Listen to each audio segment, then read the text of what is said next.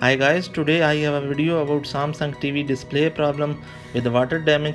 I will show you how to fix this without any cost. So stick to the video. First of all, I will power it on and it shows only a blackish display with the vertical lines on the screen. Its backlight is okay. The problem should be with the panel scalar PCB. In order to fix this, we have to open the back cover and front bezel. Now look for the physical damage or corrosion on the scalar PCB after opening the panel. Here is the scalar PCB, viewers. Look for any physical damage or corrosion. Here you can see that there is a corrosion and damage done by water. You can see the corrosion here.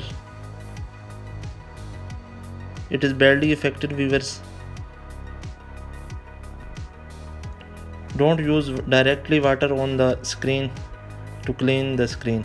In order to remove the corrosion, we will clean it with a thinner or any cleaning solvent.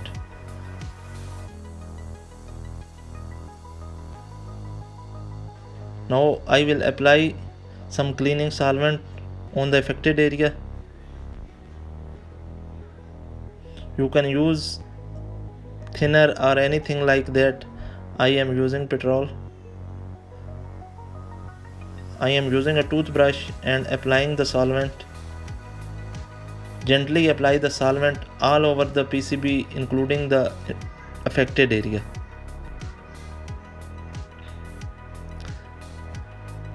Clean all the SMDs. Clean the SMDs with the solvent.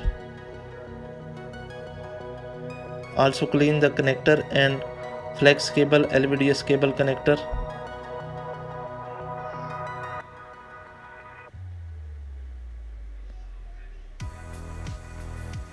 Now attach it and leave it to dry.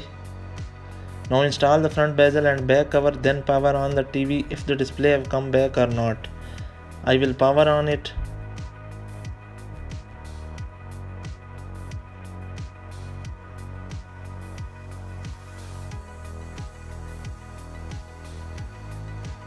Look viewers, our display is okay now. So we have repaired it without any cost. A water damaged Samsung TV. You can repair it any TV like this if it is damaged by water. If you have any question regarding the video, feel free to ask in comment section. We will be happy to reply them. Do subscribe our channel. It's free service. It's YouTube best channel for repairing and troubleshooting smart TV. Thanks for watching viewers. Goodbye.